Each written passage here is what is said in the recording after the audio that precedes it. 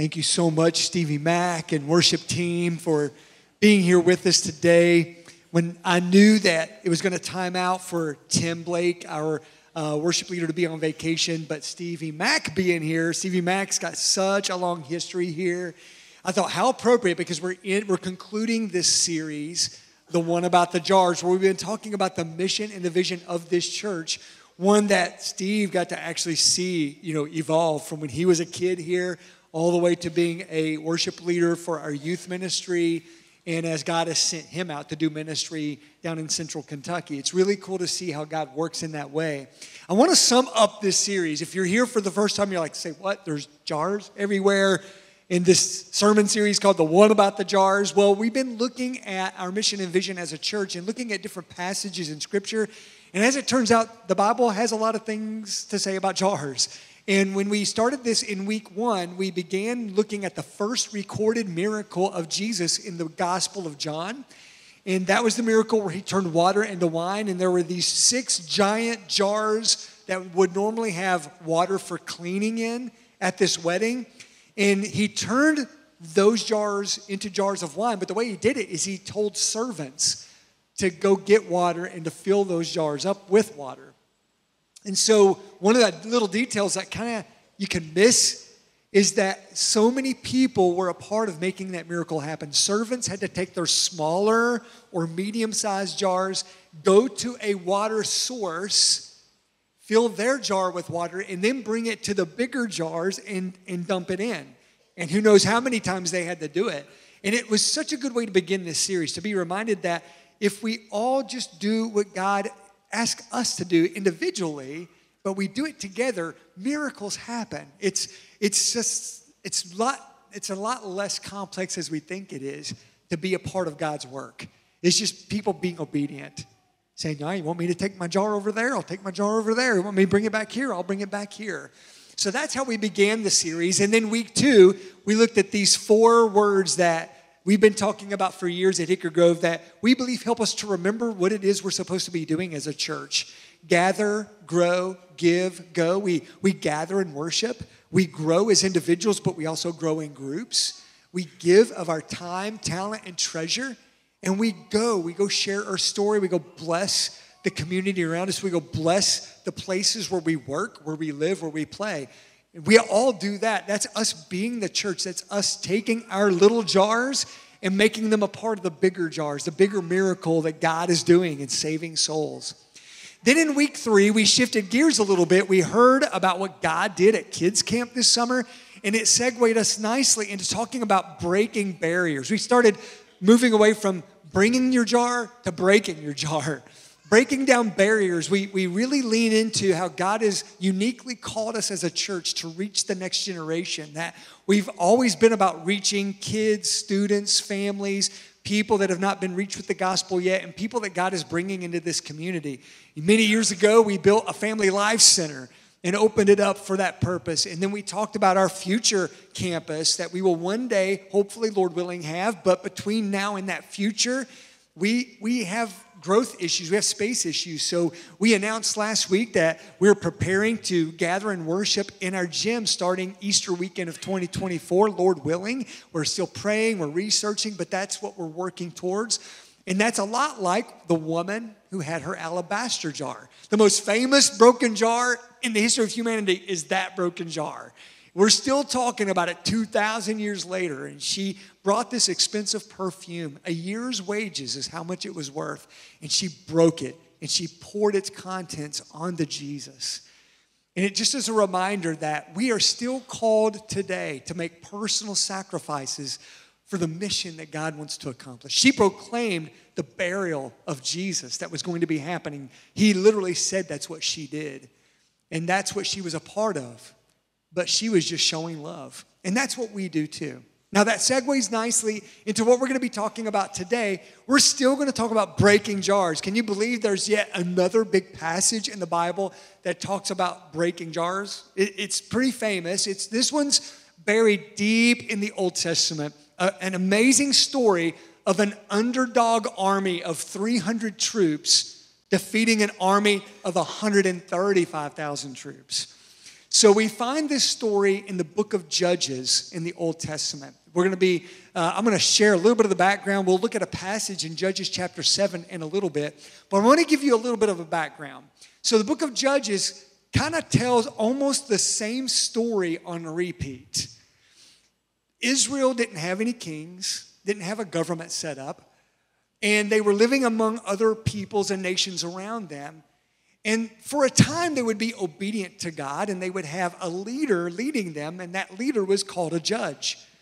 But usually at some point, often after that judge would die, they would find themselves worshiping the gods and goddesses of the pagan peoples around them instead. They would disobey God, they would rebel against him, and the consequences of that was that they would be ruled and oppressed by those other nations. And the rule and oppression would get so severe that finally Israel would cry out to God and say, "Oh Lord, how long will we have to go through this? Help us, help us." And God would hear their prayer and God would deliver them. And the way he would deliver them is he would raise up a new leader, a judge, to lead them out of that oppression and would lead them to still obey God. And then things would be great until they weren't great. And then they would do it again. This was a vicious cycle, wash, rinse, repeat, that Israel was on. It was almost the same story, but different leaders, different circumstances. And what we're looking at today is a story of how God heard their cries because the Midianite people were so oppressive. It got really bad. They were impoverished, the book of Judges says. They were literally malnourished because of the oppression of the Midianites. And they cried out to God, and God heard their prayer. And what he did is he sent an angel of the Lord to a man named Gideon. When this angel comes to visit Gideon, Gideon is hiding in a wine press threshing wheat. Now, I don't really know exactly what threshing wheat is. I've heard a lot of sermons on it. You know, it's separating the wheat from the chaff, and apparently there's some work involved, and things get slung around to separate those two products. But the reason Gideon was doing it in a wine press is a wine press was kind of a pit. So you could kind of hide and not be easily seen while you're doing that work. Why was Gideon threshing wheat in a wine press? So he could be hidden. Otherwise, the Midianites, if they were to happen to see what he was doing, would take that food away from him. That's how oppressed that they were. So this angel shows up and says, and calls Gideon mighty warrior. Well, Gideon didn't see close. My mic just died. Hold on.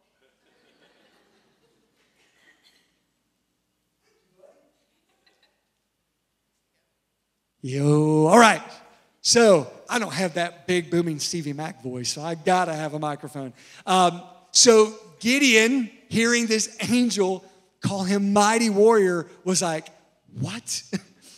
This was not, he was literally hiding food and himself from the enemy. But that's what the angel called him. So some of the things, if you know much about this story, there's a few things you may have heard of before. How many of you have ever heard of that phrase, putting out a fleece? Trying to maybe see if, y'all, I see some hands raised up. Yes, we put out a fleece to see, okay, I think God wants me to do this, or I think I should do this. I think this is the right decision to make, but I'm not sure. So sometimes we'll put out a fleece. I've done that before too. You know, like, I think this is what I'm supposed to do, but maybe I flip a coin, and if it lands on heads, something crazy like that. Or I'm going to ask God, okay, God, if you cause that to happen, then I'll know you're telling me to do that. That's what putting out a fleece is. And the reason it's called putting out a fleece is because Gideon literally put out a fleece. When he heard that this angel of the Lord was calling him to lead the Israelite people and to lead them out of oppression from the Midianites, he had lots of doubts. Is this really you, God, telling me to do that? So he got this piece of wool fleece and he put it outside on the ground and he said, God, if you are really telling me to do this, when I wake up in the morning, let there be dew on the wool fleece, but not on the grass around it, not on the ground around it. Turns out, God did that. Yay. I'm still not sure, God. Isn't this how we work sometimes? Like, do you really want me to do this, God? Is this really what you're asking me to do? So I'm sorry, God, let me do this one more time. But this time, when I wake up in the morning, let there not be any dew on the wool fleece, but be dew on the ground. And God did that too.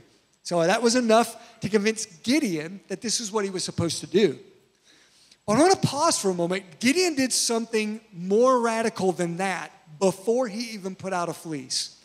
And I've read and heard the story of Gideon and Gideon's army so many times in my life, but there's a couple of details that I missed that I want to really shine a light on today.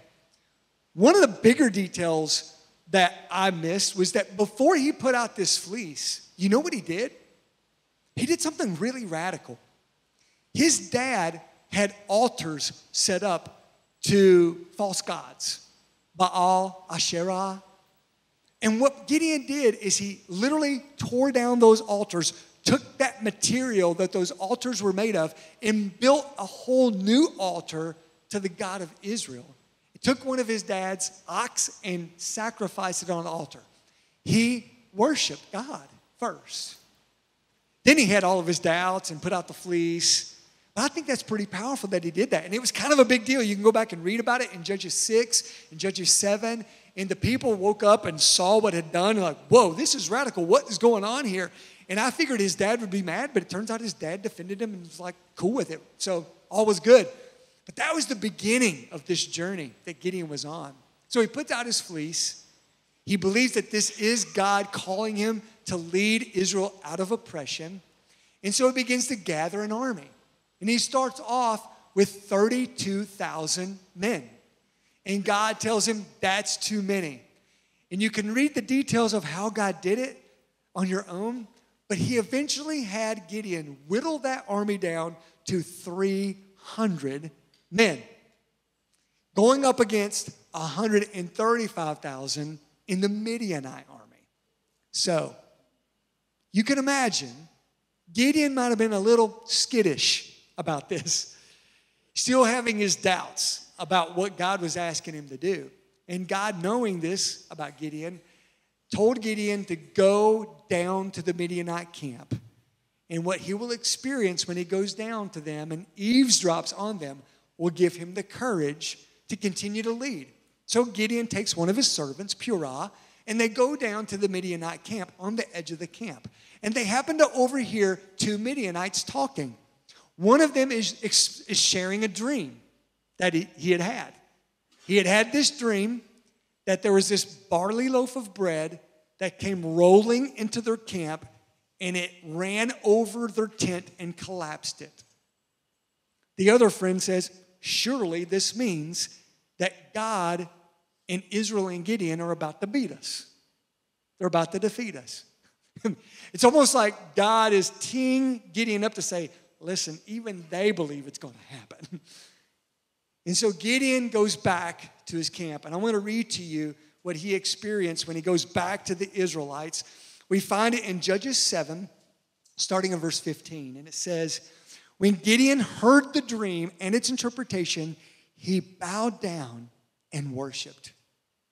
He returned to the camp of Israel and called out, get up. The Lord has given the Midianite camp into your hands. Dividing the 300 men into 3 companies, he placed trumpets and empty jars in the hands of all of them with torches inside. Watch me, he told them. Follow my lead. When I get to the edge of the camp, do exactly as I do.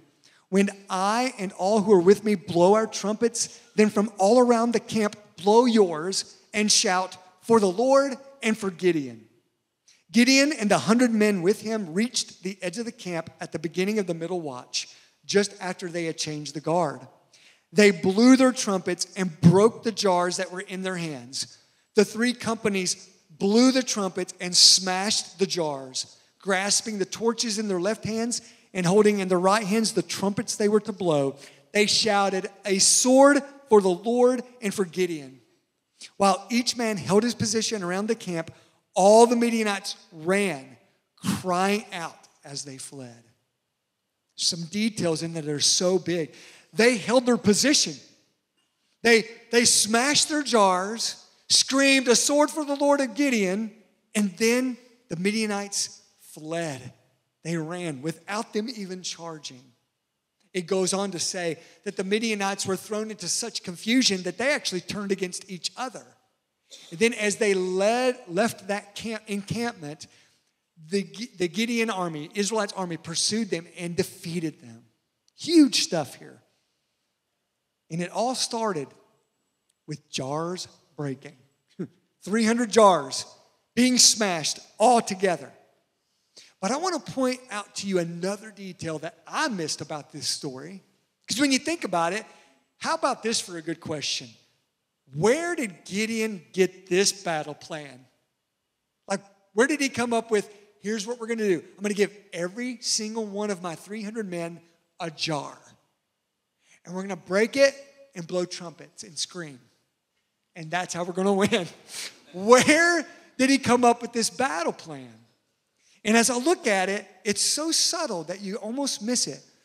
But in that very first verse I read to you, it says that when Gideon heard the dream and he heard its interpretation, he bowed down and he worshiped. He bowed down and he worshiped. So I want to say this. When we pause our lives to worship God in spirit and in truth, God will give us things to do that we would have never thought of otherwise. This is where we get the crazy God ideas that God wants us to do. This is where we get the idea that there's something maybe difficult that's going to require some faith that I need to do. This is where we get the idea that this is something I must make a change about, and it's going to take courage, and I can't do it alone, and I need God's power to make it happen. This is where we discover those things. We often can't come up with it on our own, guys.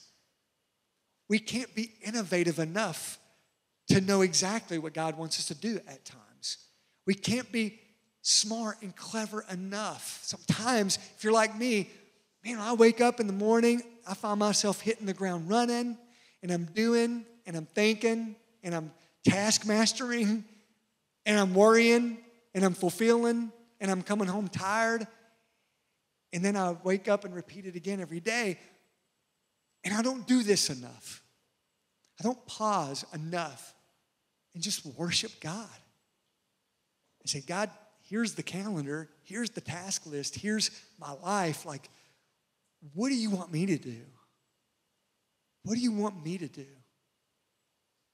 And we need to give that time to God, to pause, to quiet down all the voices in our hearts and in our minds and listen. And that's when he reveals to us, hey, buddy, this has got to change. Hey, I designed you to do this. Hey, here's a burden I'm going to put on your heart. This is where we learn of the jar that he wants you to break, that he wants me to break in that moment of worship. That's where this victory began, was with worship. And then all the other things happened afterwards. And in Gideon's case, somewhere between hearing the dream and lining up his 300 troops, he worshiped and he heard the voice of God saying, this is what I want you to do. Give them all jars and just smash them and blow the trumpet, and I will take care of the rest. You'll see what I will do. Once you do the thing I'm asking you to do, then you will see the thing that only I can do. I will accomplish what only I can accomplish. I just want you to start by breaking this jar. Now, have y'all ever gone axe throwing before? Anybody ever done that? It's pretty fun. It's so humbling, though. I've had people that I thought I could beat in axe throwing just humble me, man. They're like, flick, it sticks. Like, just to get the axe to even stick in the wood in front of you, you're like, how is this not working, you know? It's a lot of fun. I encourage you to try it safely with family and friends. Go to a place and do it because they got all the safety things. And one of my favorite places to do it is a place in Florence called Full Throttle Adrenaline Park. So I've been there a few times doing some axe throwing. Me and my son Cameron did it for his birthday last year, his past birthday. I noticed that they had some other things that you could do there. They got some fast go-karts, but they also have a thing called a rage room. And this is where you pay someone else to go into a room and break stuff. it kind of makes me, in my mind, I'm thinking, I want to save some money and just break some stuff in my basement or something. You know what I mean? But this is on their Yelp page showing, for some reason, I think this is such a funny picture when I saw it that I had to share it with you. There's grandma's lamp, a couple of baseball bats. Let's go crazy. And on their website, if you look it up, it's such a funny byline that they advertise. They have on their webpage a picture of a group of people all geared up, and then their byline on the bottom says, smash your heart out. Smash your heart out. I feel that, right? Sometimes you just got to release. Sometimes you just got to do something to just feel that, all that stuff within you get out. And I just wonder if that's what it felt like for those 300 men. Those jars in their hands, torches inside of them, trumpets in the other hand. I don't know if they felt confident. I guarantee some of them, maybe even most of them, thought, I might die today. This might be it. I might die today. But in that moment, with those jars smashing, something was released. Years of oppression, starvation. How many of those men who had surrounded that Midianite army? By the way, one little detail in Judges 6 and 7 was there were so many Midianites in that encampment, they couldn't count the camels. The camels were like sands of the seashore. We don't know how many camels there are. Somebody counted the troops, though. It's about 135,000 of them.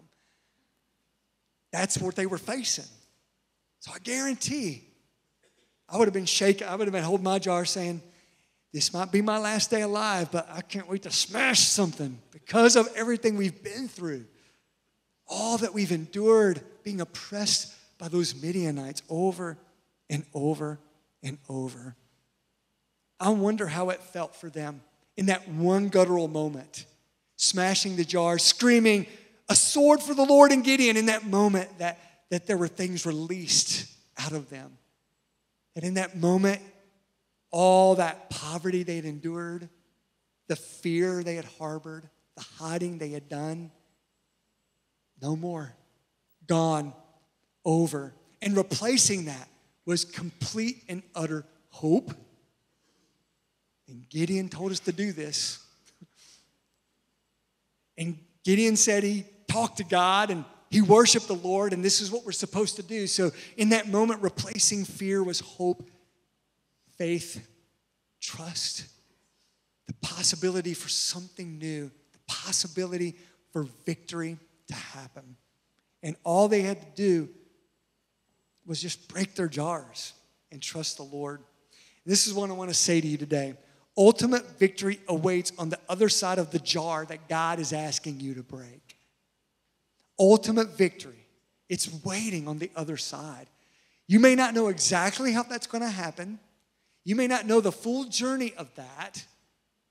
But it starts with you doing the one thing God did ask you to do, to actually bring before Him the thing that He's asking you to break and saying, I will do it. I will do that. And there's something amazingly final about that when that happens. That when you break it, it's what's done is done. The woman with the alabaster jar that we talked about last week, she brought that expensive perfume, and once she broke the jar and started pouring it out, it's over. You can't put that perfume back in that jar. It's what's done is done. And the same for those 300 men surrounding that camp, that once the jars were broken, it was game on. A new chapter had started, and they had to trust and see what God was going to do next. And friends, that's the moment that I believe God calls each and every one of us to. Sometimes every single day, we have to make a decision. Am I going to break the jar God is asking me to break or not? Am I going to do that? So I'm asking you that question. What jar in your life does the Lord want you to break? What does He want you to break? We actually put it out on our church app, asked that question. And so if you have our church app, you might have gotten the alert. And we got answers from you, and our own staff gave answers to that question too this past week. What jar might God be asking you to break? And we wrote them on this jar, several of them. They're good ones. I see the word control, worry, addiction, anger, body image, not surrendering to God, insecurity, family, time management, change, fear. I believe there comes a moment in our lives when God says, listen, that thing you're holding on to, it's time to let it go. It's time to break it. Sometimes it's something we treasure and we value, just like the woman with the alabaster jar. Sometimes it's something that's a barrier that prevents us from experiencing all that God has in store for us, but we're settling and we're just saying, you know what, I just can't, I'm angry and it's just who I am. You know, I'm insecure and it's just who I am. I have worry and doubts, but everybody has them. But maybe, just maybe, as you pray and as you praise, you can hear the whisper of God in your heart saying, hey, I want you to break that. I want you to shatter it. And I want you to finally let go of it so that it no longer has a hold on your life. And the thing about it is, when you break it, it is done. It is over. And I love this because you can't undo it. It's a moment that says, hey, we're now in this. This is happening. It's a burn the ships moment. It's almost like the baptisms we celebrate. You get dunked in the water and the whole world sees it and you're like, I'm all in with Jesus and I want to do whatever it is He is asking me to do. I don't know if any of you want to volunteer to put this back together for the next service or not. Turns out we made 3, one for each service. It's very thankful for our staff making that happen. What's done is done. I love what Jesus said in Mark 14:8 to the woman with the alabaster jar. He said she did what she could. Now, friends, one of those things written on that jar that I just broke may have really resonated with you. You may have said, man, I got that too. I feel that too.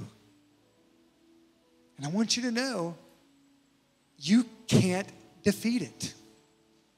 You can't overcome it. But He can. I encourage you, read, Google throughout Scripture. Find me one battle that somebody won in the Bible. Find me one battle that the Israelites won. They never won a battle. It was always God. He is the one that brings the victory. And once we kind of get that through our heads, it changes everything. It causes us to realize that the best thing I can ever do is to bow down and worship Him. To come before God and say, I can't break it, God, but I know that You can do all things. Show me what it is You want me to bring before You and break before You and let You take care of the rest. What is it? It might be a sin that you know has a hold on your life. It might be something you really value, but you're putting it above God. I don't know what it might be, but it starts with you hearing His voice and saying, I'm in. And I'll start by breaking, and I'll let You win the victory. So what I want us to do before we sing one last song together is just be quiet, be still, and listen for the voice of God. That in this moment, maybe just maybe in this room, or if you're watching, listening online, that maybe just maybe in this moment, you will hear Him clearly say, that's what I want you to break. That's what I want you to give to me. And watch what I do next. Will you bow? As we bow our heads, as we close our eyes, push aside all the distractions. Ask Jesus this. What jar do You want me to break?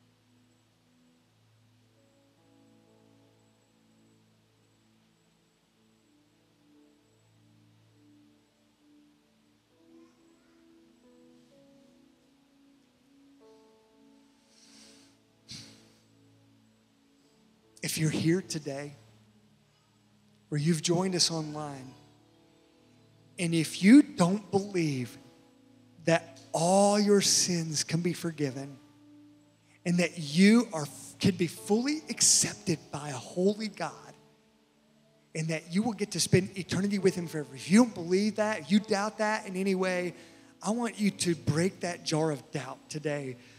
Because the Bible says very clearly that when Jesus died on that cross, he said, "It is finished." He fulfilled the work of your salvation on that cross.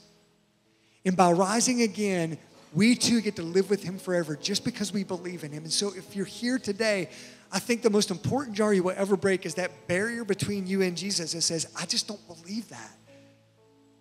But if there's a part of you that says, "You know what?